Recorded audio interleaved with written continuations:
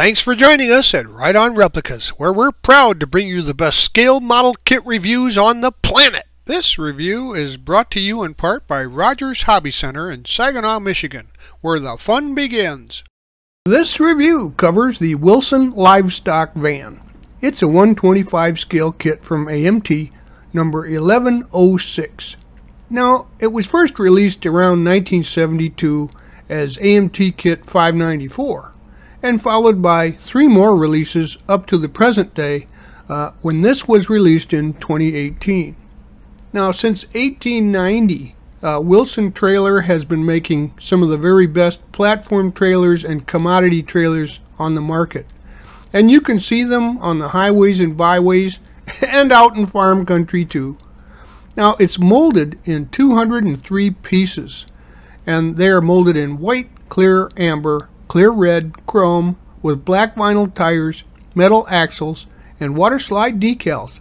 Now, it's a skill level 3 for the intermediate builder. When you're finished, the dimensions are approximately 19.5 inches long, 3 3/4 inches wide, and 6 1/4 inches high. And with the body support rods holding the body up, it's about 3 5/8 inches high. That sounds like Newt trying to, he's got a question, so what do you got there, Newt? That's really different. Back in the early days, they must have made a model of everything, right? Very astute observation, Newt. I would have to say that back in the 60s and early 70s, it seemed like every subject and every car and plane and ship had a model made of it. And even some things that you wouldn't expect. It was the heyday of cornucopia for models, let's say. So did they make models of farm animals too? As a matter of fact, they did. And they still do, although today's models are generally 1/35 scale for dioramas. But yeah, they used to make models of farm animals, and quite a few of them were pre-painted figures also that you could buy. Sorry I asked, I was just kidding. Well, here are the contents of the kit. As you can see, there's quite a few pieces, some large and some small. And we'll be using mostly liquid cement, sometimes tube glue for setting up for adjustments.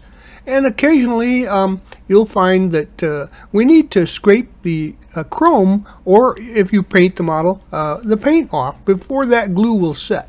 Now, remember to heed the manufacturer safety and use guidelines when using any of the products that you see or hear mentioned in the review. Here are the decals for the kit. None of them are really very large, and most of the surfaces are flat, so you probably won't need setting solution for these, but make sure you use plenty of warm water when you're applying them to the model.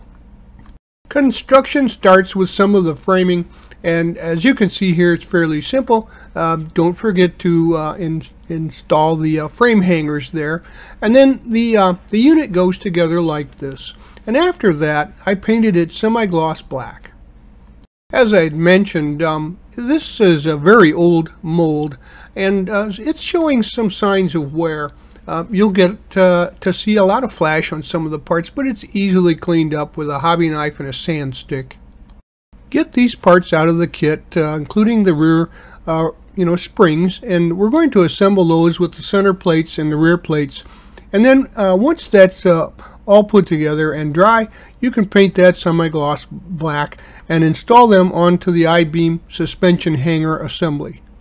Gather up this group of parts and assemble the 4 axle halves, push rods, and air chambers, and then paint those semi-gloss black.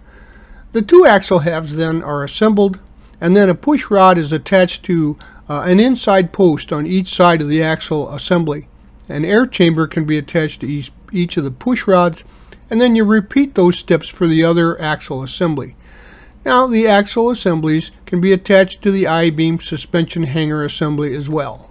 It looks like you have an option for the torque arms here, and you either get to choose the curbside or the roadside torque arms. I chose the curbside ones, and I painted those semi-gloss black and installed that onto the axle assembly. Now we can work on the wheel assembly, so get these pieces out of the kit.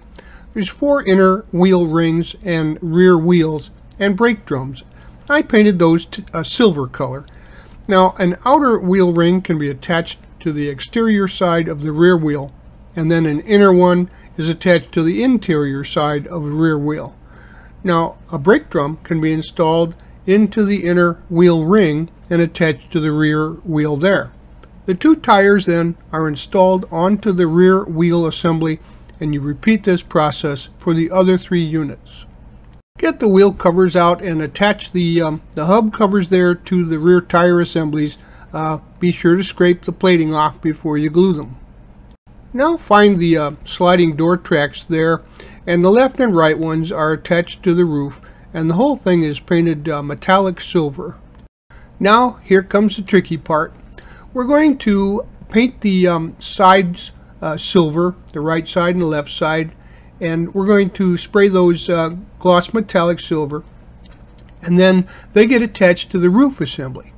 But what you need to do here is work slowly along the ridge of each of the joins there, and make sure you use some slow setting glue. Then make sure that they're all the seams are all tight and square, and then you can add some rubber bands or some F-clamps to keep them in position and true until they dry. There's some copyright script, trademark scripting there, and some ejector pin marks that you need to address if you want a nice smooth clean finish up front. I'll get these parts out of the kit there for the sliding door, and there's quite a few pieces, 28 pieces in fact, of number 51 and then the sliding door. Now we're going to paint those Model Master wood, and both rear doors, all 6 hinges, and both of the sliding door tracks are then sprayed with some metallic silver. Now the right rear door is installed onto the right side panel, and 3 hinges are attached to the right rear door, securing it in place. Now the right sliding door track is attached to the right rear door, and you repeat these steps for the left rear door assembly. Then carefully install the number 28 sliding door sections and the single sliding door section between the rear door assemblies. Use some tape to hold all 29 sliding door sections together, or they could be glued together in one piece. Now look for some of these floor sections, parts 9, 10, and 14, and they get sprayed metallic silver, and then they are installed into the box assembly. I painted the rear flaps, the splash guards there, semi-gloss black, and then the rear end panel is sprayed with silver, and the rear end panel can be attached to the box assembly, and then both of the splash guards are attached to the rear end assembly. Now floor section number 13 shown here, along with the kingpin and its plate, are painted gloss metallic silver, and then number 13 gets installed into the front section of the box, and then the kingpin plate is attached to the floor section, and the kingpin is attached to that. Now these sections for the floor, numbers 4 and 15, get sprayed with the gloss metallic silver, and then number 15 is installed onto the box assembly, and the floor section number 4 then can be attached to that section and the floor section number 13.